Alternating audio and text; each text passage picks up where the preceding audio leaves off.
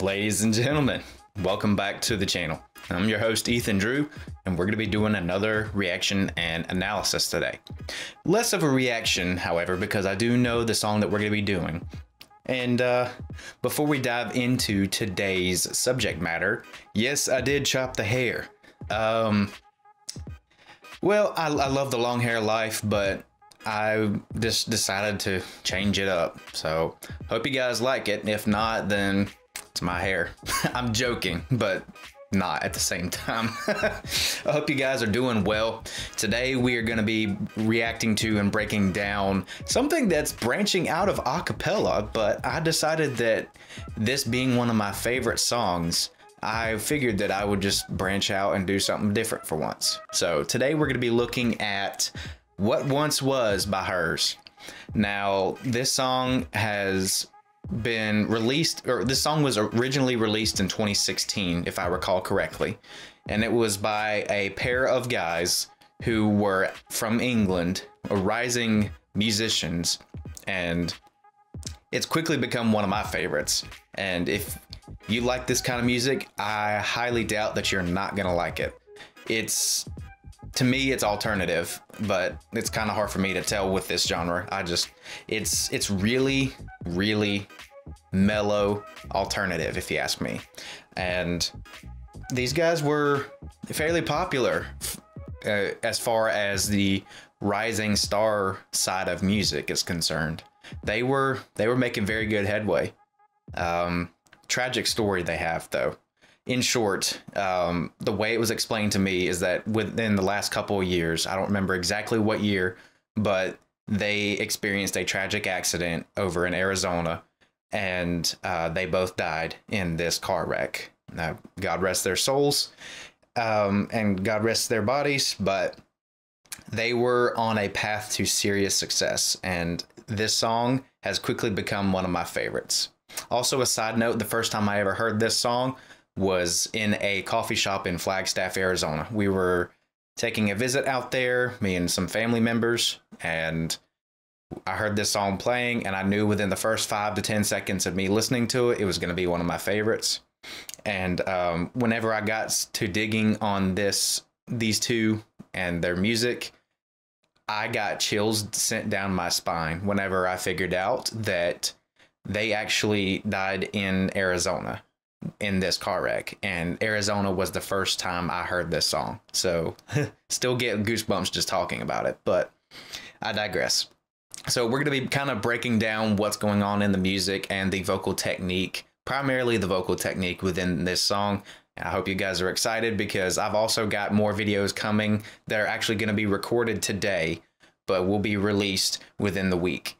And actually, this is a little bit of a burst in activity because I've been slacking lately. I've just had a lot going on in real life, but I hope you guys are excited as I am to listen to this. And if you guys not heard it before, it's very likely to get caught in your head. With that said, we're going to jump right in. We'll see you in just a second. Also, just a side note before we dive in, if you guys are gaining value and enjoyment out of these videos that I break down for you, or where I break down the music for you, and you are enjoying the podcast that I'm putting out here on the channel, I would very much appreciate it if you would hit the like button, drop a comment down below, and I would appreciate also if you would subscribe. We have recently passed over 3,000 subscribers, and I am so very thankful for each and every one of you. Here's to the road to 5,000. And if you are gaining enough enjoyment and entertainment, as well as knowledge out of the videos that I am producing, I would appreciate it if you would give my Patreon a visit. The link is down below for that if you are looking to make a more significant contribution to me, my musical career, and the channel. If you want these videos to continue coming to this channel, that is the best way to support me and the channel. With that said, let's dive right in. All right, folks, so here we are. We're going to be listening to this. I will be stopping to comment on the musical aspects of the song and also the vocal technique, and I will be stopping a lot. So just a fair warning, as this is a musical analysis in addition to a reaction. Also, like I said, I've reacted to this before off screen. I know the song, So just that also bit of a caveat there. With that said, we're gonna dive right in, listen to what's going on in the music. And this is the live performance of this song in Pace Studios, New York. Volume's good. Here we are.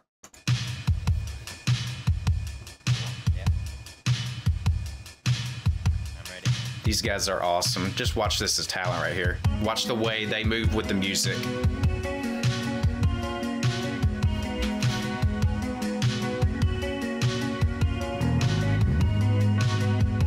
This song is just, it's such a vibe.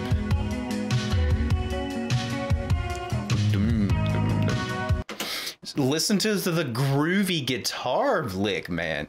This is insane. This is one of my favorite parts of the song and why it's so catchy.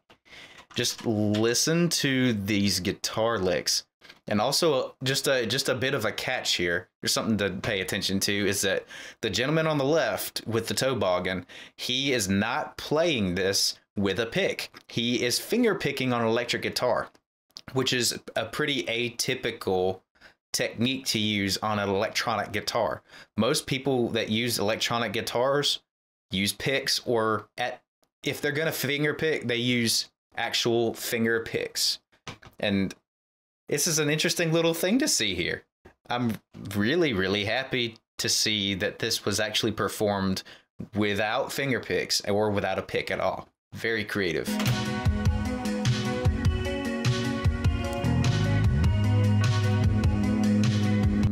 All right, so also another interesting thing to really acknowledge and really draw attention to here is that this song is tuned to 432 hertz. And for those that don't know what I'm talking about or what I'm referencing or why I'm referencing it, 432 hertz is the original pitch tuning that all music up until about the 1920s used to be tuned to. And 432 hertz used to be the middle A. Excuse me. No, that's A4. That pitch of A right there, that used to be 432 hertz. Now, why is that significant? Today's music is tuned to 440 hertz. So it's actually 8 hertz off. So music that is tuned to 432 hertz sounds flat. It almost sounds a little bit more solemn or a little bit different, almost a little bit more free, if you will. Sometimes, I mean, it doesn't always sound happier. It just sounds different. It's not something that we're used to hearing. But you'll find that with music that is tuned to 432 hertz nowadays, you find that it almost feels a bit soothing in a way. Soothing, puts you in a good mood. You know, I don't know the psychology behind all of this, and I'm not going to pretend like I do. But in about the 1920s is whenever they changed it from 432 hertz to 440 hertz, which means they shifted the tuning of all notes around that middle A to 440, where it was previously 432. That's why older music sounds a little bit flat for those of you with keen ears. Now, nearly all music is at 440 hertz, 8 hertz up from the 432. And that is why whenever you hear songs like this, it sounds a little bit different and it sounds a little bit more cool, soothing, and catchy. There's something with the psychology of A at 432 hertz. I don't understand it, and I'm not going to pretend like I do, but it's really, really fascinating. It's a really fascinating phenomenon. So if you've got some time and you want to dive into a rabbit hole, go look up 432 hertz tuning. That was a huge tangent, but it's a really nifty little piece, and I think it's part of the reason why this song is so catchy, is because it's tuned to 432 hertz. And the reason I know that is because the A flats in this song,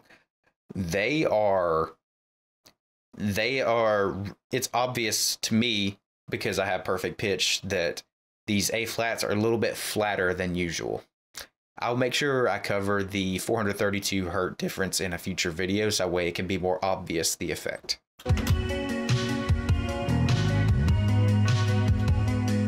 I also really like the bass lick here. So the electric bass guitar here slides up from an A flat G sharp 1 to an A flat G sharp 2. And that's a really nifty little lick to kick in the bass. Very, very good musical choice there.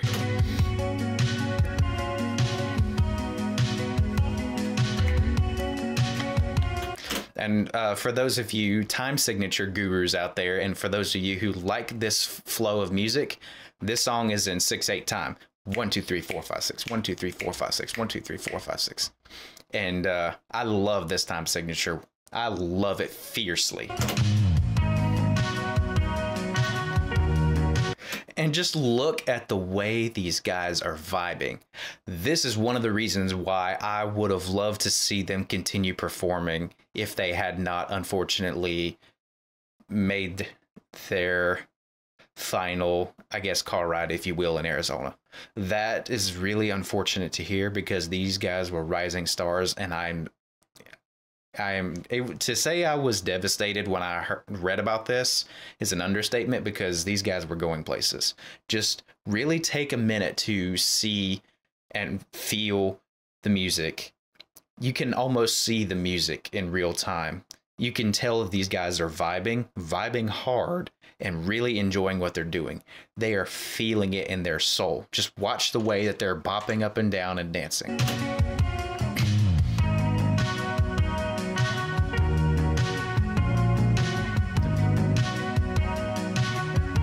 See what I'm talking about? It's a beautiful thing, man. Also, the bass line is really catchy too, in addition to the main guitar riff. Dum, dum, dum, dum, dum, dum, dum, dum, dum, dum, dum. That in the 6/8 time, along with the boom boom, ba dum dum da dum dum da dum dum. It goes together so well. Dum dum dum dum dum dum dum dum dum dum dum ba dum dum dum dum dum dum dum dum. It supports the main guitar riff so incredibly well. It's literally like a needle in a groove. It's like Good Old Boys and Bonfires. Like they're meant for each other.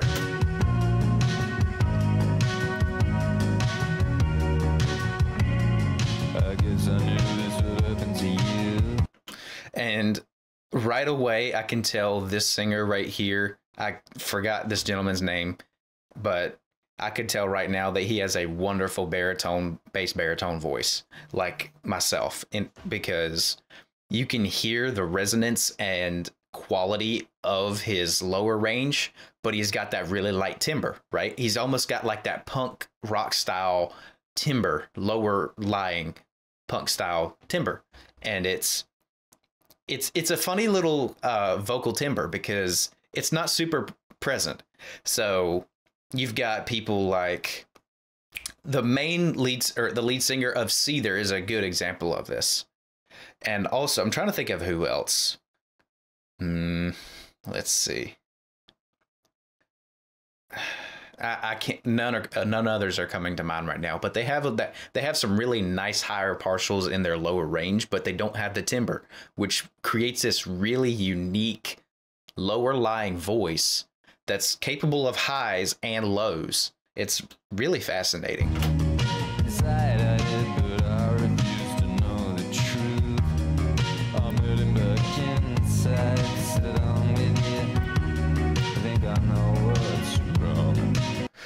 And see, that's a nice little E flat D sharp 2 there. Wrong. That's just it was really pretty. Like, I love it. I mean, it's just more people with voices like this need more attention, because they have lower ranges too. They have some of them have very significant lower ranges. Like, I'm not going to brag about myself, but I know there are people that have similar voices to me who have really nice low ranges for and can sing bass quite comfortably. They just have a lighter timbre, and it just, I love it. Marwan Amin, who is in the bass gang, is a very good example of this.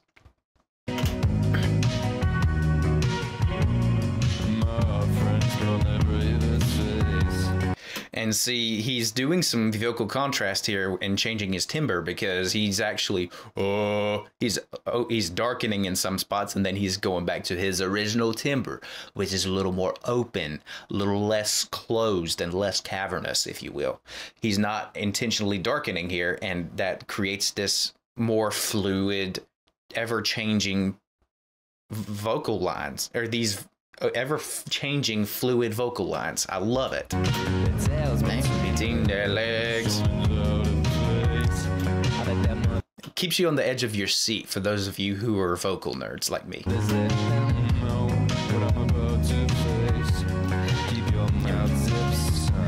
Keep your mouth tips, son. Like, he's just, that was a very nice D sharp too. D sharp E flat 2. It's amazing. It's just, he's got a really, really nice open vocal range, and he's showing it off well here.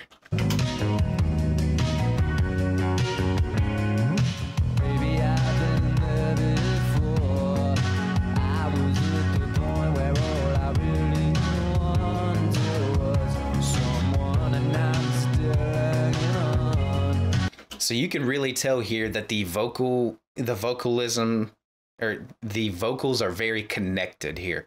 Maybe I've been here before. I was at the point where all I really wanted was someone. And so it's all connected and legato style. It's not like super slow, but it's connected. And it runs all together. But in this style of music and in this particular song, it works so incredibly well. And it fits his vocals as well as the genre of the music. It's just, it's all the chef's kiss. Everything in this song goes together so well. And he's just got the perfect voice to sing in this style.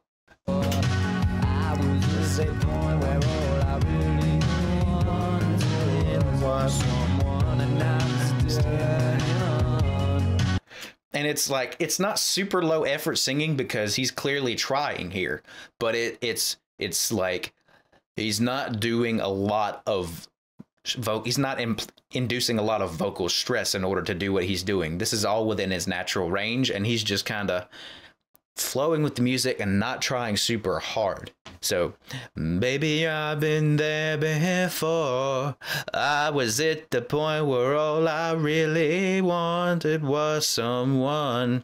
And it's just, again, everything is flowing together so well. You weave it, you mesh all this stuff together, you've got one heck of a song, and one really catchy song that's going to succeed. I was at the end of every tether.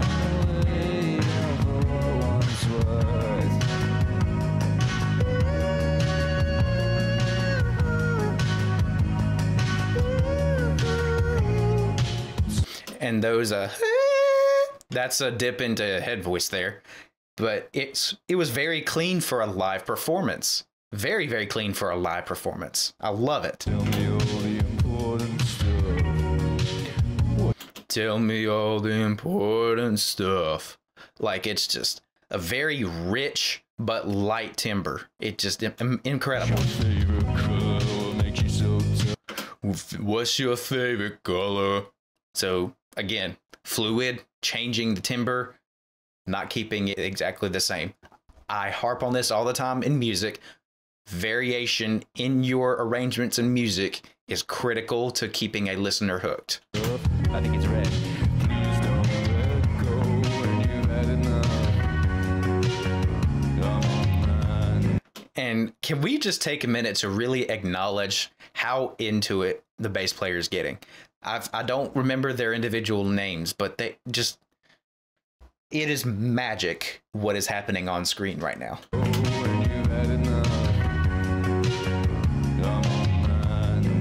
Yes. And also just listening to the changes in the melodies of verse 1 and 2 after the chorus. It's almost completely different. Different feels, different connections on different beats. And tell me all the important stuff. What's your favorite color? What makes you so tough? It's different. So much variation, but it's not too much to the point to where it feels chaotic. It's amazing.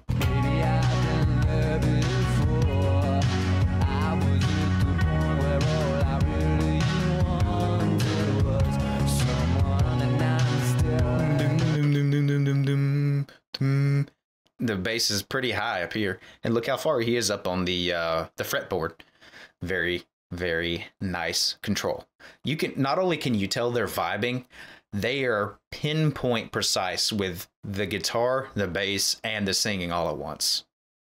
True talent being the amount of true talent being exuded from this video here, unmatched.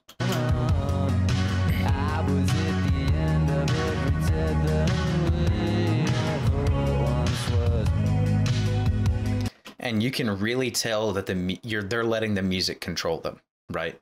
So they're not really controlling the music, even though they're the ones that are performing the song. The music is controlling them. Like the beat's going, they're playing the guitar, playing the bass, but you can really understand that they are vibing because the music is controlling them and the vocals are controlling them, and they're just letting the music do what it needs.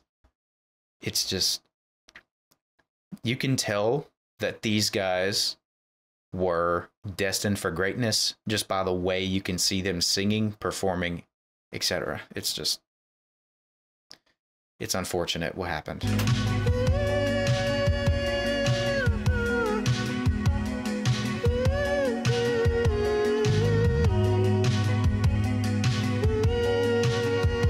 And here's the area where the bridge would normally be, and it's just so incredible. More head voice from our lead singer here, and it's very high quality.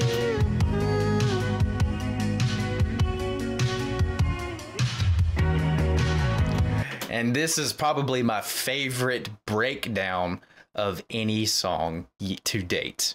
Just listen to the guitar and bass, how well they mesh together in this part here. It's just so melodic, and you're just like, ooh, listen. Right here.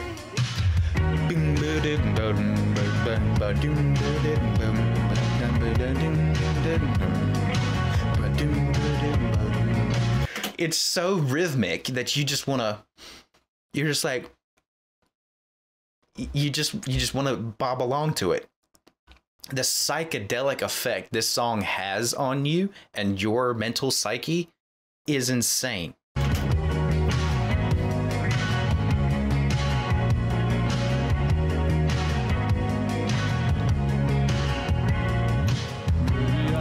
And then they go back into the chorus. Let's listen to the breakdown again, because that's just pure music magic right here.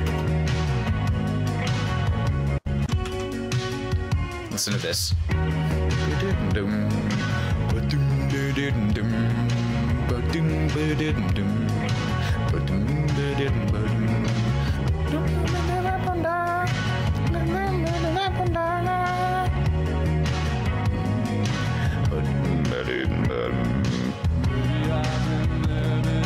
Back to the melody of the chorus, and it's just music magic.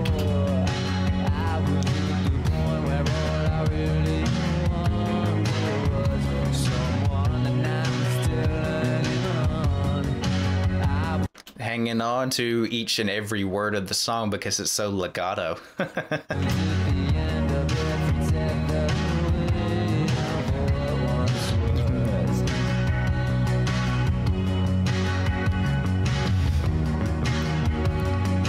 Waiting for my love. It's just, listen to the nice vocal slide here, so well controlled. Low effort, but so well controlled at the same time. It's kind of backwards.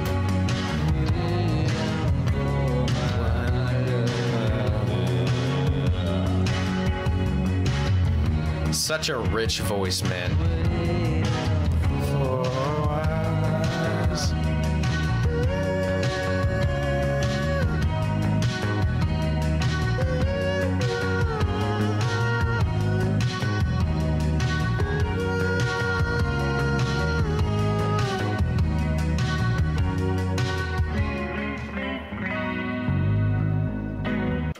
And that's an incredible end to that vibe of a song. Such an incredible vibe.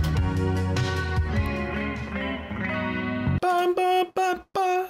That's a really nice rapid slowdown in music. It's a retardando.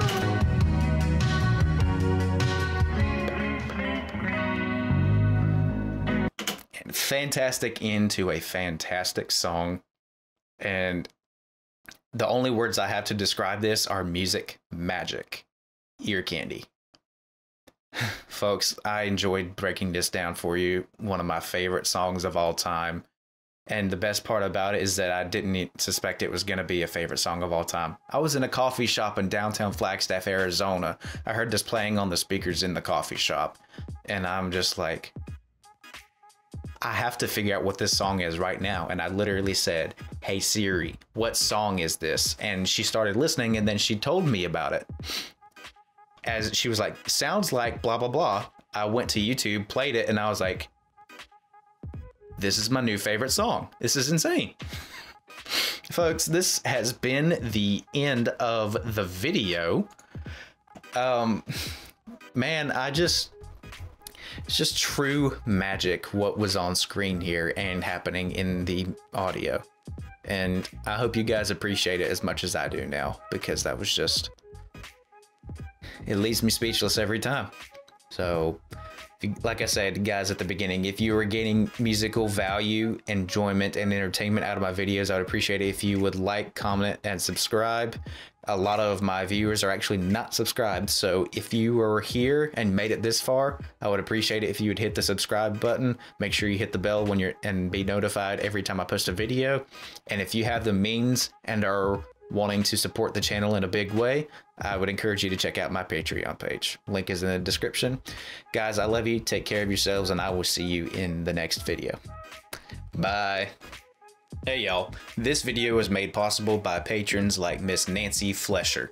If you are interested in becoming a patron, make sure you hit the link down below, so that way you can get vocal shout outs, names at the end of the video, and many more other really cool benefits. Love you, take care of yourselves, and I'll see you next time.